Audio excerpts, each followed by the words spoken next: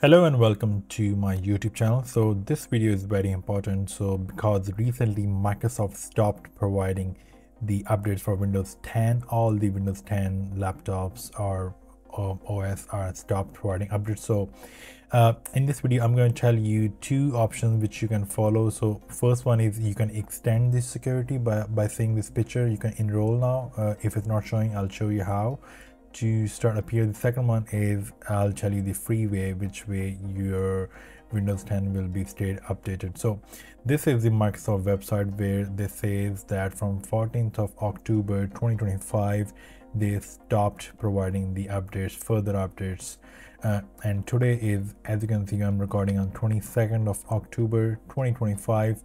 So this is all for Windows 10, 8 and 7, all the older one except 11.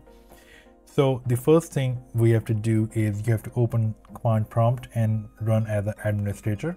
When you do that, you have to type this command is regedit, regedit, and then press enter. You will see this small pop-up window. You can open this way or the other way. If you press the start button and search the same command here and enter your admin login or run as admin, you will see the same window here. So where to go here? So I have written the script where exactly to go. I'm gonna put this in the description below. All you have to do is copy like that and just paste it here and press enter. Okay, that's where we have to play around. So the first one, you have to select that and change the value to 2, and the second one we have to change to 4. Yeah, we have to leave it as it is. So now if you go to your Windows update section, just close that, and sometimes you have to restart as well. Just check. So I'm going to check the Windows update. As you can see, it's showing me the option of enroll now. So all you have to do, enroll now, click on enroll now. It will just open a window.